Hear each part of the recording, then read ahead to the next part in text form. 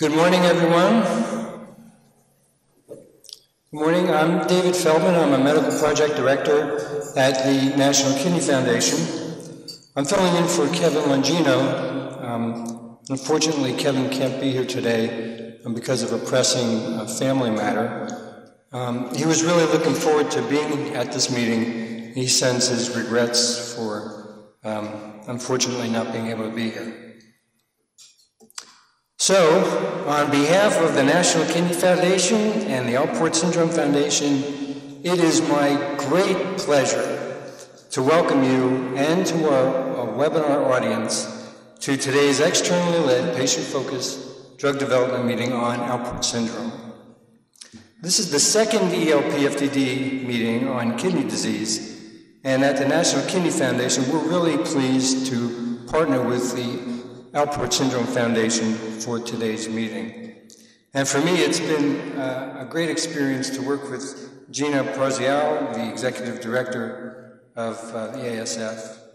So according to our registration data, 82 people registered for today's meeting, coming from 21 states and Puerto Rico. We don't have the final, or I don't have the final registration for the webinar, but just a few minutes ago, it was 72 people who were registered.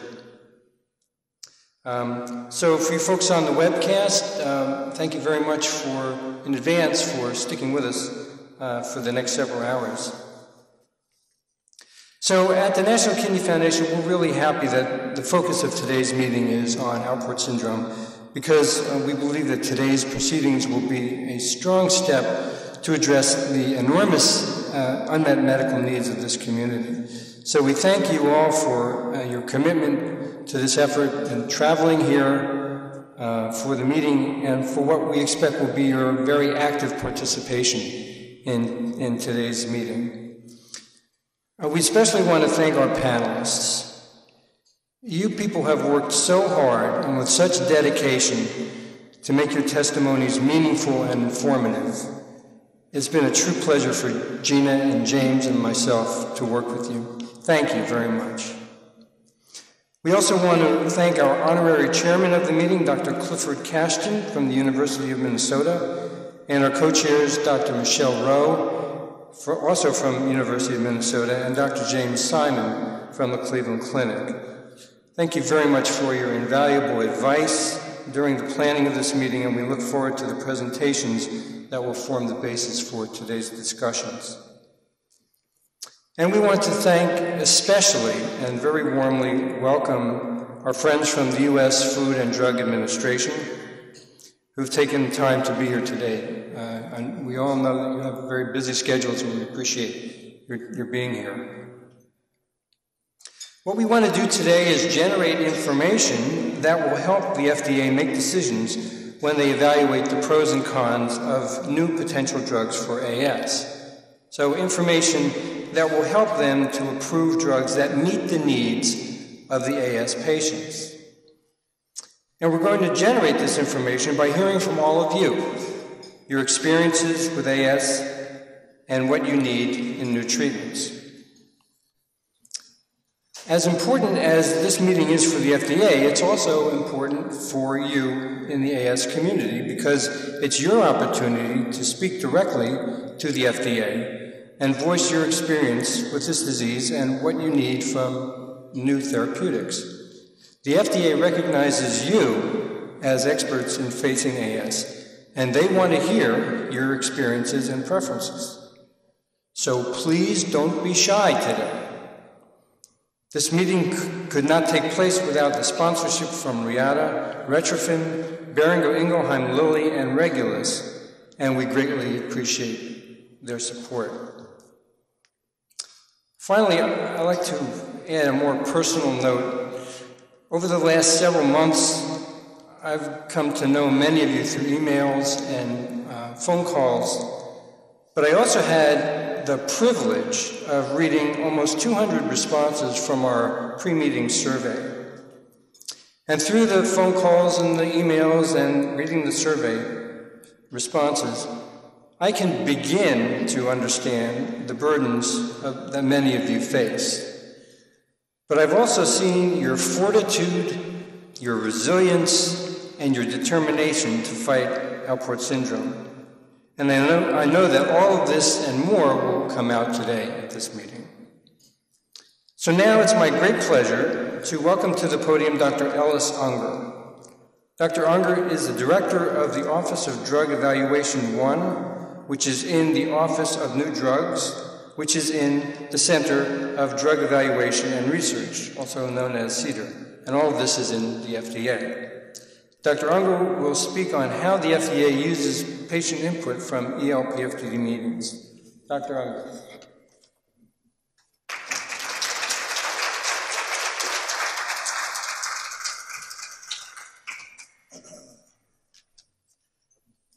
Thank you very much. Good morning, everyone. Very glad to have all of you here. Glad to see so many patients. I guess 80 patients registered here and about the same number on the web. I'd like to thank all of you for being part of this meeting and sharing your experiences with Alport syndrome. I'd like to also thank the National Kidney Foundation and the Alport Syndrome Foundation for setting this up. This is great. I realize we also have some representation here from industry, academia, and other medical product development stakeholders who are in the room and on the web. And you recognize that FDA plays a critical role in the development of medical products. But some people don't really understand exactly what we do. We're just one part of the process at the FDA. And I'm glad to see such a high level of interest from others who play an important role. And we all share a commitment to facilitating the development of new medical products for Alport syndrome. So FDA protects and promotes the public health by evaluating the effectiveness, safety, and also the manufacturing quality of new drug products. And we work with companies to develop the drug products. But it may come as a surprise to you that the FDA doesn't actually do studies on patients. A lot of people seem to have the misperception that we do studies.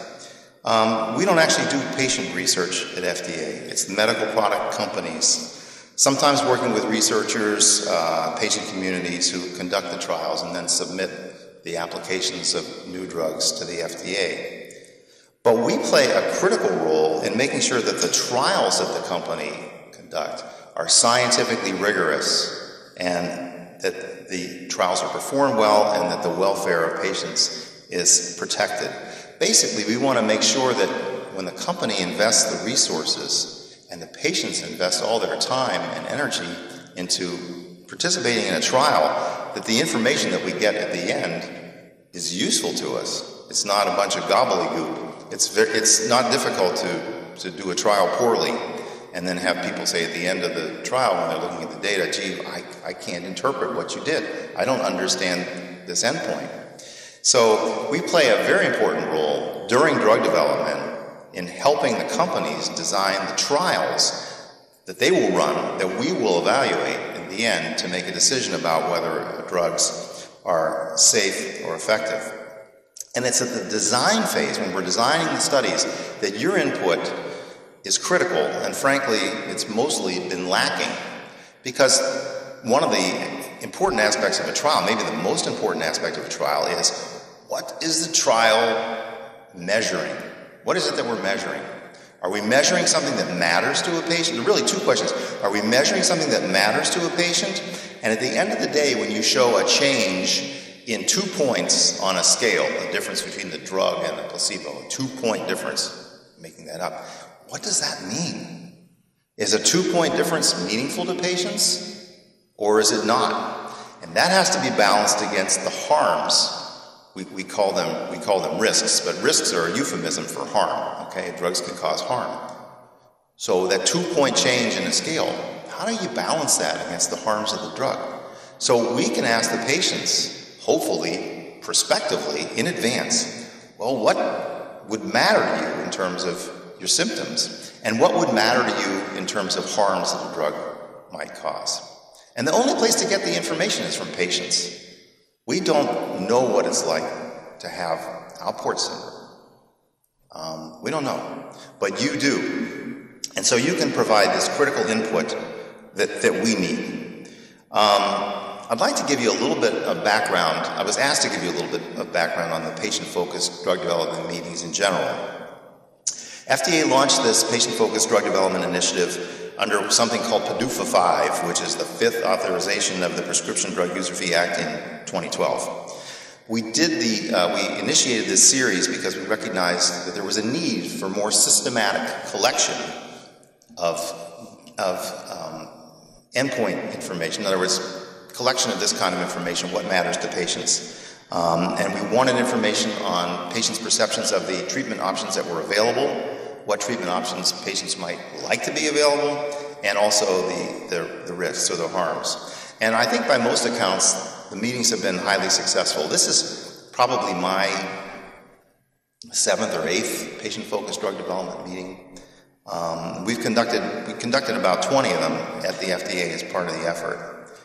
But that was a good start. But there are more than 20 diseases out there, obviously. And Alport syndrome didn't make the initial list. So we said, I think wisely, the stakeholders said, why don't you expand the effort? Keep going. Don't stop at 20. But it was a lot for the FDA, truthfully. And so we handed the ball off to the various stakeholder organizations. We said, well, why don't you basically host the patient-focused drug development meeting, and we'll come. And this is essentially what we do at the FDA, except it's a more interesting venue. So this is great. So we started welcoming patient organizations to do this, and this is why all of you are here today, and it's great. I was also asked to provide some examples of what I've learned at some of these patient-focused drug meetings, and I'll just give you a couple examples. One was we had a patient-focused drug development meeting for autism spectrum. And we'd spoken to a number of drug companies about developing studies to evaluate drugs for autism. And there's a behavior that individuals with autism can have. It's called stimming. And stimming is a repetitive behavior. It's a pacing in a room or some movement. And the company said, gee, if we show that a patient has less stimming, then doesn't that mean the drug's effective? And the patients lined up at the microphone. They said, no, stimming is a coping mechanism. We like it. You may not like watching us when we have stimming, but it doesn't bother us. You're focused on the wrong thing. So that's one example. Another example is drugs for, it's called pulmonary hypertension. And in that disease, we've often looked to the distance a patient can walk in 6 minutes. You're really measuring walking speed. And that's been the endpoint. And I frankly had serious doubts about it because patients don't get up in the morning and say, oh, let me see how far I can walk in 6 minutes today. That's not really how they measure their quality of life. But lo and behold, almost every patient in the room said, yes, I know what 6-minute walk is, and I pay attention to it, and every time I go to the doctor, he or she measures it, and I keep track of it. So it was rather enlightening to hear that, in fact, this was a meaningful endpoint. So there's an example of an endpoint that we thought was meaningful that wasn't, and another endpoint that I thought wasn't meaningful, and it turns out that it is. So this is the kind of information that we get from patients like you. We understand that Alport syndrome is a serious condition. It has physical, emotional, and social impacts. And the dialogue today with patients like you will help us better understand Alport syndrome, help us learn which symptoms and problems are important to you, which symptoms are perhaps not so important. And again, this information is extremely helpful to us as we guide companies in designing trials to evaluate drugs for Alport syndrome. So we'll have an opportunity to hear directly from you, patients who are experts on what it's like to live with this condition, about the symptoms that matter most to you, the impact the condition has on your daily lives. That's something that's really hard to get your head around, but I'm hoping you guys can help us. Your experience with the current treatments that are available. And then we look forward to incorporating everything that we learn here in our thinking and understanding how patients feel and how they value various benefits and risks of therapies for Alport syndrome. So once again, we're all here today to hear your voices, the voice of the patients, so thank you for your participation. Don't be shy.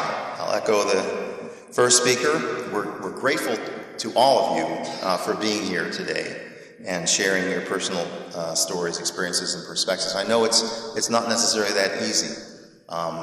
It's easy to talk about, you know, how well you're doing, but to actually sit down face to face and talk about what it is that bothers you on a day-to-day basis is not something most people, you don't talk to your neighbor about it. But we really do want to hear that conversation. So again, thank you very much, and I thank the organizers for inviting me.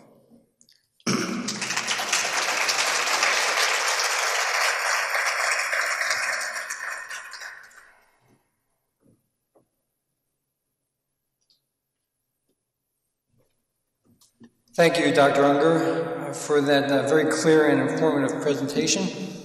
I think very clearly illustrates why we're here today.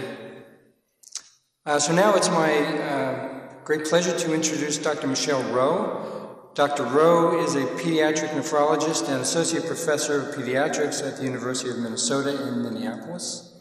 And Dr. Rheault is an expert in Alport syndrome and will speak about the natural history and treatment of the disease. Welcome, Dr. Rheault.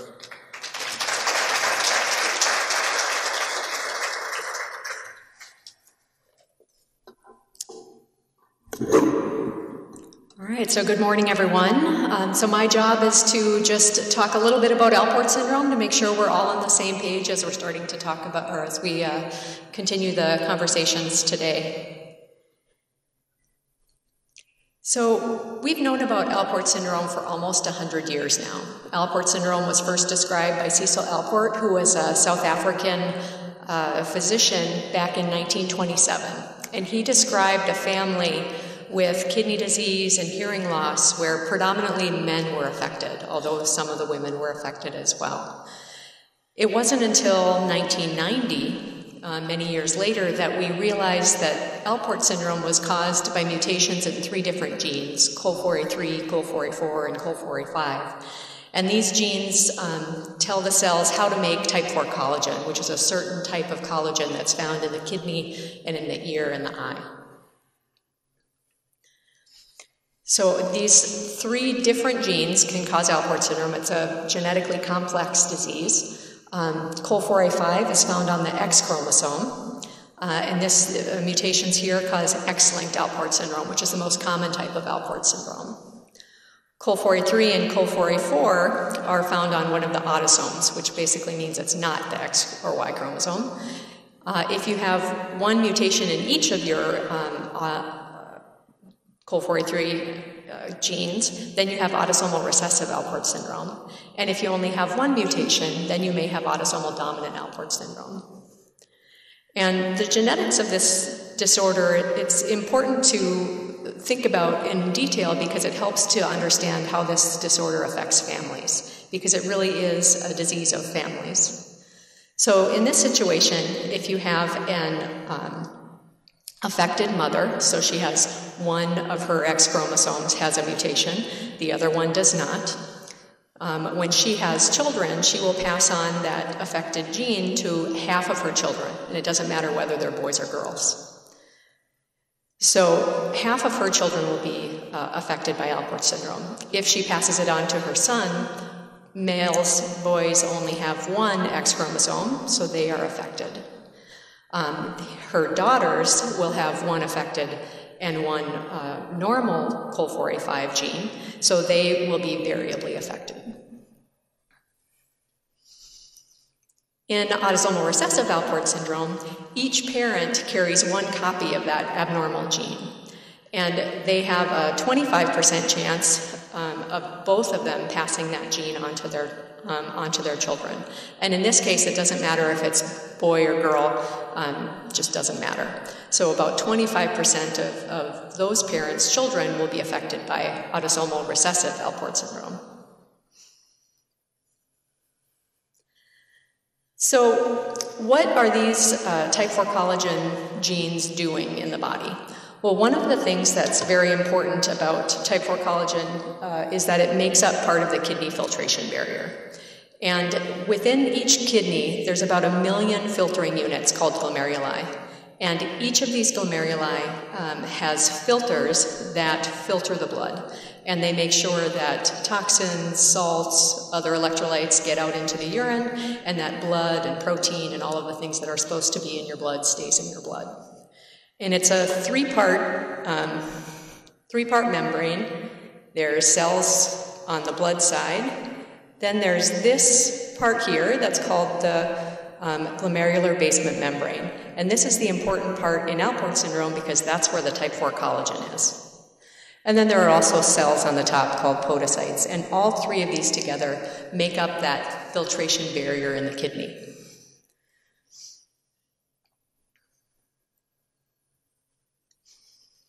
So how can 3 different genes, mutations in 3 different genes, cause Alport syndrome? Why do they all cause the same disease?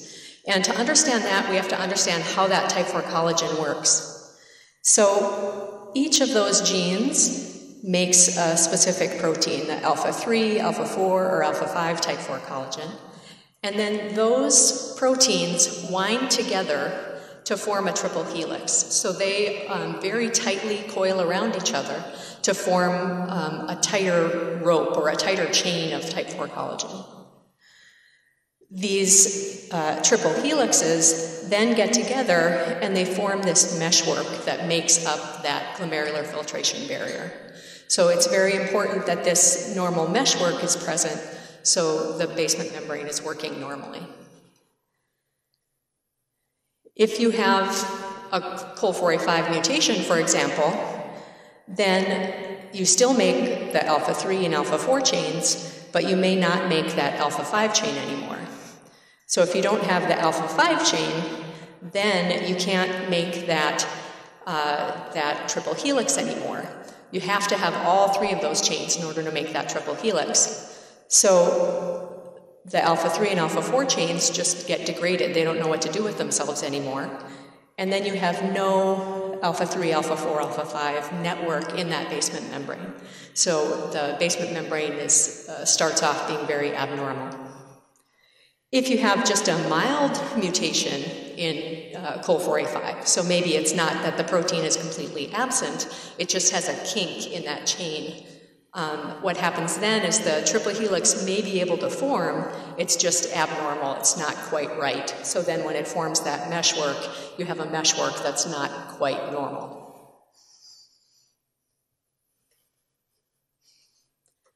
So when that basement membrane is abnormal, patients with Alport syndrome go through a very distinct pattern of progression of their kidney disease. Right at birth, most patients will have blood in their urine if you test. And the blood can be microscopic, where you have to look under a microscope to see it, or it can be gross, which means that we see it with our eyes when we look at the urine. After blood in the urine comes the microalbuminuria, or small amount of protein in the urine stage. After that comes protein in the urine, so more protein in the urine, and then chronic kidney disease, where the kidney filtration actually starts to decrease. And finally, end-stage kidney disease, where you need dialysis or a kidney transplant. So what is the risk of needing dialysis or transplant if you're a patient with Alport syndrome? And I'm sorry, I didn't know I was going to have 2 screens. I can't point at both. So I'll try. And I can't see that one, so I'm going to go over here. So this is a study from Europe that was done on over 300 families with X-linked Alport syndrome.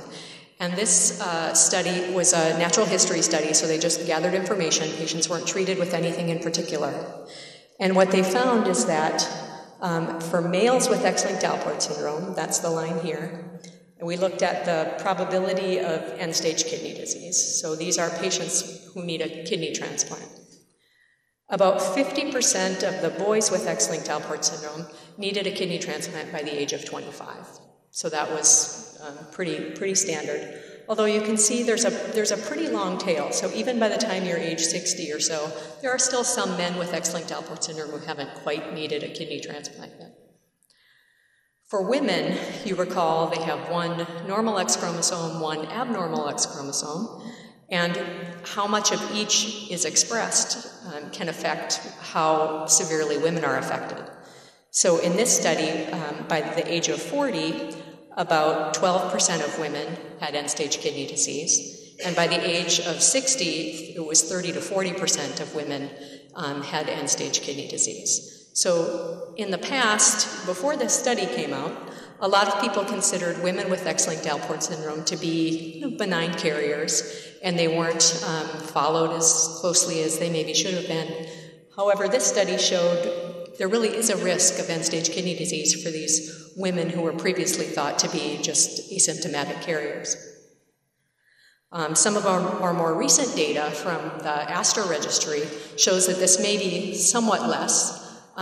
We found 3% risk of end-stage kidney disease by age 40 and 18% risk by age 60 in our most recent look at our registry data.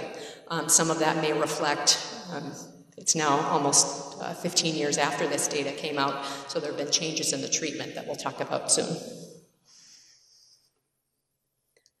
Autosomal recessive Alport syndrome will follow this same curve as the males with X-linked Alport syndrome. So patients with autosomal recessive Alport syndrome will behave like a male with X-linked Alport syndrome, whether they're male or female. Autosomal dominant Alport syndrome tends to have less severe kidney disease associated with that. And this is the same type of graph, just flipped upside down. I think all of us scientists need to get together and figure out one way to display our data, but just imagine that flipped upside down. And what we see is that the 50% for autosomal dominant Alport syndrome is around age 70. So if in the X-linked Alport syndrome, 50% of men needed dialysis or transplant by the age of 25, for autosomal dominant Alport syndrome, it's more like 70 years of age, so much later. However, having said that, there are some patients here, even at the age of 20, with autosomal dominant Alport syndrome who need dialysis or a kidney transplant. So we can't say everybody with autosomal dominant Alport syndrome does well long-term, because some don't. And we don't have a very good understanding of how to tell the difference between the two. Hearing loss happens in Alport syndrome because that same type 4 collagen that's found in that glomerular basement membrane is also present in the cochlea in the ear. And there's some controversy about how mutations in the cochlea actually lead to hearing loss, but we know that it does.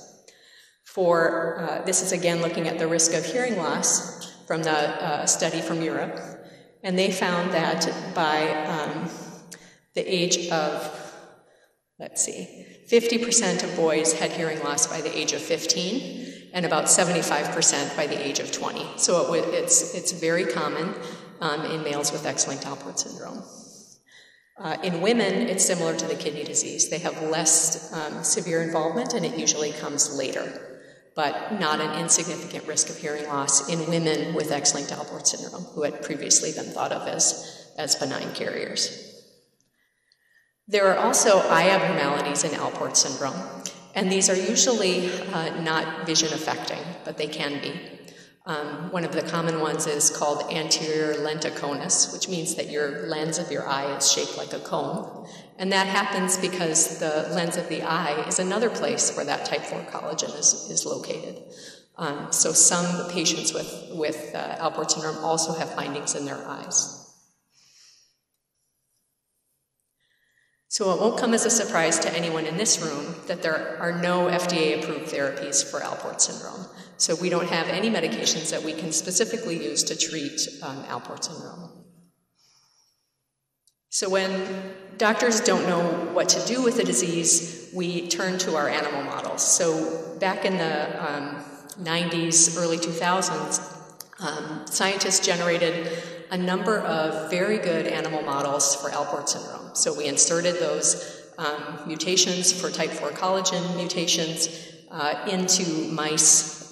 There were several dog models of Alport syndrome. And then we use those models to treat them with various therapies to see if anything could slow down the progression of kidney disease.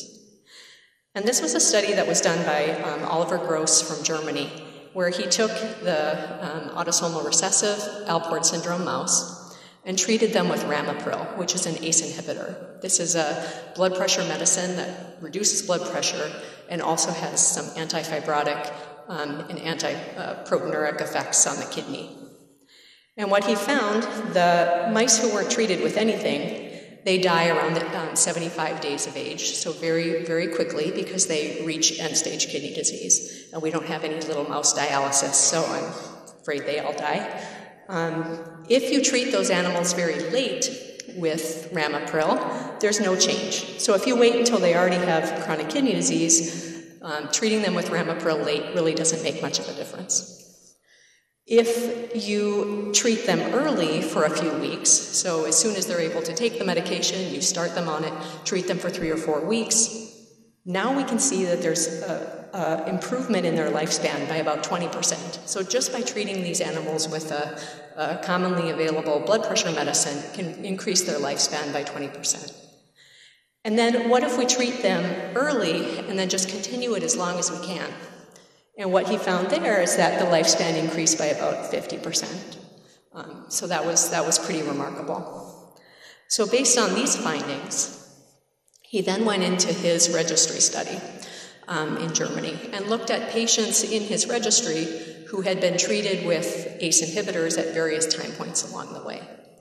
So the red line there are patients who had never been treated with any medication. So they may have shown up late, their physician may have chosen not to treat them with anything. And in those patients, the average age of needing dialysis or transplant was 22 years. So pretty similar to the other data that we had heard. The yellow line that you can see are patients who started an ACE inhibitor late, so after they had already developed some chronic kidney disease. And the average age there, you can see them starting to separate, was about 25 years. So you could get about 3 years longer of your kidney life in patients who had been treated with ACE inhibitors. And finally, the green line are patients who were started on ACE inhibitors in the protein in the urine stage. So who were started on therapy once they already had protein in their urine. And in these patients, the average age of needing dialysis or transplant was age 40. So now we're seeing a much longer improvement in lifespan in those patients. Now it's important to know that this study is what we call retrospective. It means we're looking back. It's not the gold standard study where we take everybody in a room and we put some of them on an ACE inhibitor and put some of them not on an ACE inhibitor and see what happens. You can see that type of study here would take us about 50 years, and it would be almost impossible to complete. So we do the best we can to infer from these retrospective studies. So based on the animal data and some of the retrospective data, we published clinical practice recommendations for the treatment of children with Alport syndrome back in 2013. And we recommend that any patient with Alport syndrome who has protein in their urine should be treated with an ACE inhibitor. For patients who are suspected to have severe disease, so if it's a male with Alport syndrome who has family members who needed dialysis in their teens or 20s, you may consider starting an ACE inhibitor even at that microalbuminuria stage, so at that very early, very small amounts of protein stage. And we make these recommendations for both males and females with protein in their urine. So, despite our best efforts of trying to slow down the disease, some patients will need a kidney transplant with Alport syndrome. And studies have shown that outcomes of kidney transplant in patients with Alport syndrome are equivalent or maybe even a little bit better than some other kidney diseases. And that's often because patients with Alport syndrome are in general healthy than some of the other types of kidney disease. And they don't have certain risk factors that the kidney will fail after transplant. In this study, this black line here shows basically all their patients who did not have Alport syndrome, how long the kidney lasted after transplant. And this line here are patients with Alport syndrome. So you can see patients with Alport syndrome, their kidneys lasted a little bit longer than their patients overall. After transplant, patients with Alport syndrome can develop what's called anti-glomerular basement membrane disease. And this happens when an individual makes antibodies against that type 4 collagen. So if you've never had type 4 collagen in your body before, your body's going to recognize that as foreign, and it's going to try to fight that off after transplant. So you develop antibodies against that type 4 collagen membrane. And this can lead to loss of the transplant, and it happens in about 2% of males in a recent review. So it's not everybody, and it's a small percentage, but when it does happen, it can really be devastating. So just to summarize, Alport syndrome has a variable clinical course that depends on genetics and other factors that we're just starting to really understand. Treatment with ACE inhibitors or angiotensin receptor blockers is recommended to slow the progression of kidney disease based on retrospective studies. And there are no treatments are currently available to halt or cure the disease. So I'm very much looking forward to hearing everyone's thoughts today. Thank you.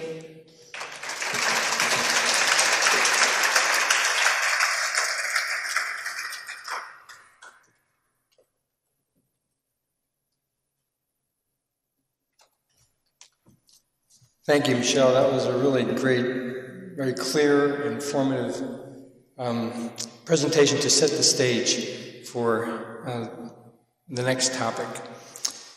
So now we're at the core of the meeting, and this is the patient focus part. So to guide us through this part of the meeting, I'm very happy to introduce Mr. James Valentine. James is an attorney at Hyman, Phelps, and McNamara in Washington, D.C., and he works on a variety of healthcare issues. But let me tell you the main reason why we asked James and are, again, delighted that he's going to moderate one of these meetings is, first of all, we have a good, a 1 year, almost to the day, a relationship with James. He moderated the EL-PFDD meeting that we did last year on complement 3 glomerulopathy, which is a very rare kidney disease. And so we knew, that he'd do a spectacular job for this meeting. And the reason that James is so good at this is that he used to work at the FDA. And while he was at the FDA, he actually helped develop and launch the PFDD program.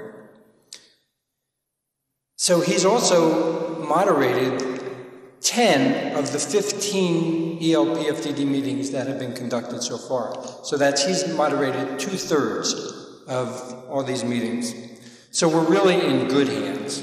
So I'm really happy to turn over the meeting to James.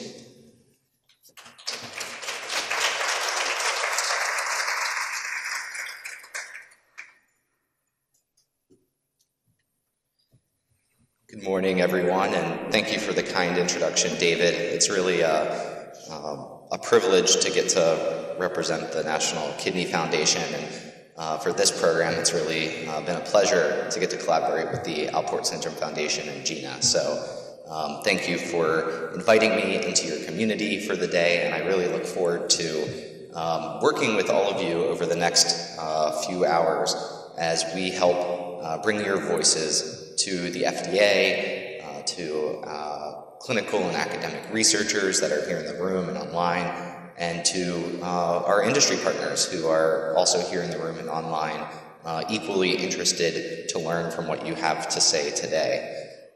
So as David mentioned, this is really the meat of the meeting, what we're all looking forward to, which is hearing and learning from all of you.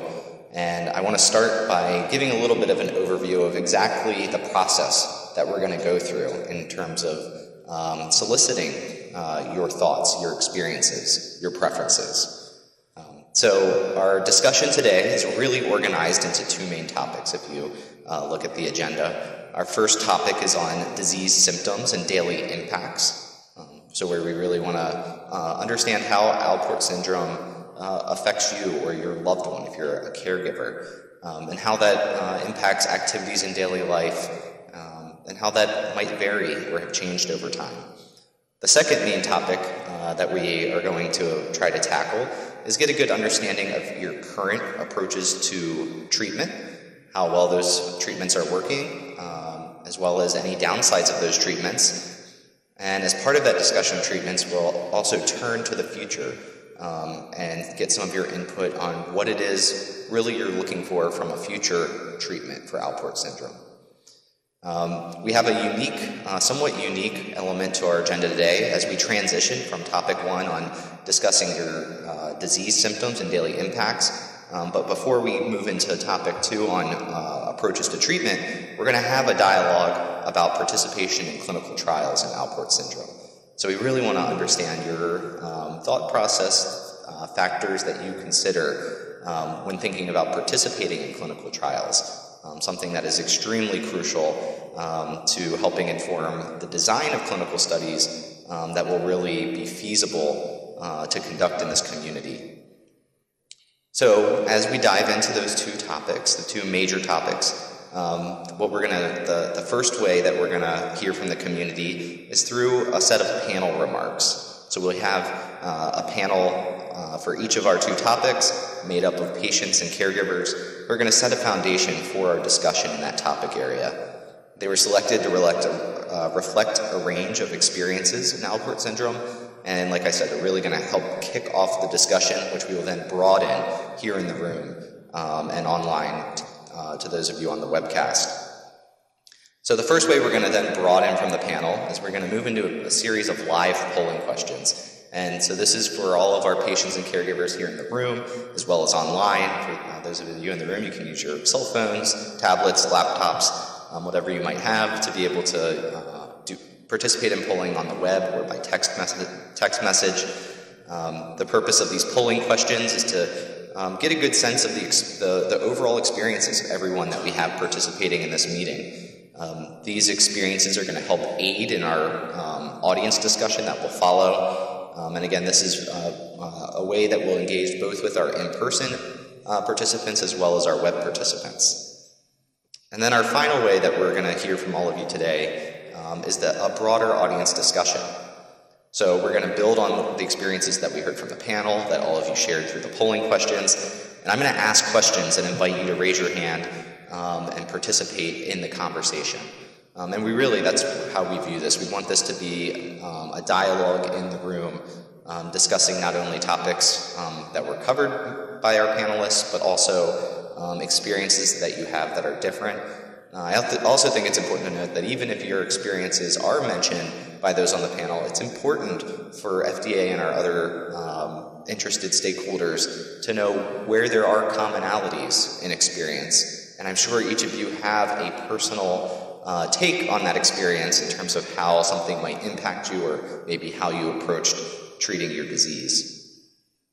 So when we get to that point, I'll ask that you raise your hand, wait to be called on.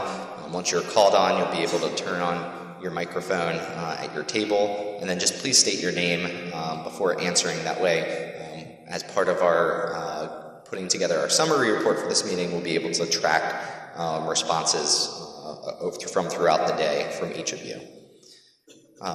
Beyond what we're doing right here today, we know that we have a limited amount of time. There's many of you here in the audience, and not all of your peers in the community were able to make it here today to participate. So we will also be soliciting written comments for 30 days following today's meeting, and all of our patient and caregiver registrants will receive a follow-up email with exact instructions on how to submit those comments by email.